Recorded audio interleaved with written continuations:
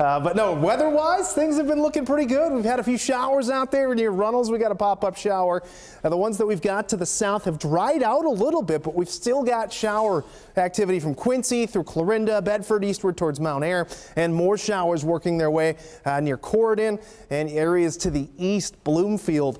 On tap for a little bit of water. Heaviest of the rain, though, is from Oskaloosa eastward towards Sigourney, upwards towards Kelowna. So that band of precipitation continues to march its way to the west, and as it does, it's weakened a little bit, but still putting down some rain. Over an inch for Sheridan as well as Lamoni, 2/3 of an inch for Ottumwa. Metro came in at roughly 1/4 of an inch so far, and still have a little bit more rain to get through. You can see that pocket of moisture kind of disperses a bit through the overnight and reinvigorates by tomorrow morning. So still going to be dealing with some showers, largely that southeastern quadrant of the state through your Tuesday afternoon. Otherwise, areas to the north, Fort Dodge, Webster City, going to be a pretty beautiful day up in that neck of the woods. And do have more showers that are going to eventually work their way in by late Wednesday. You can see Wednesday morning we've got that up near Sioux Falls down through around Sioux City.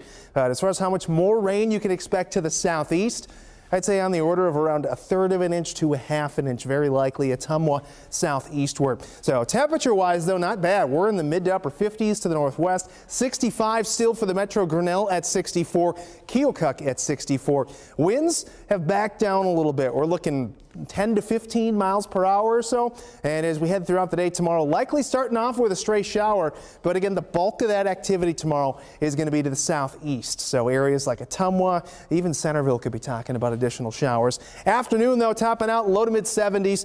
We've got some peaks of sunshine, too, and depending how much sunshine we get, could be a degree or two warmer. But by the end of the week, more chances for showers. You can see a line of showers working their way in late Wednesday into Thursday. That moves through, and we continue to see shower activity into at least early Friday, but we'll start to break that apart and bring in some more sunshine as we head into the weekend. So I know we've got rain during the week, but can't complain about the weekend. It is going to be warm, though. Temperatures in the low to mid 80s. Dew points are largely going to be in the mid to upper 50s. So you'll feel that air a little sticky out there, and you can see the hit or miss chances for showers we've got along the way. More chances for storms on Monday as temperatures drop into the middle 70s.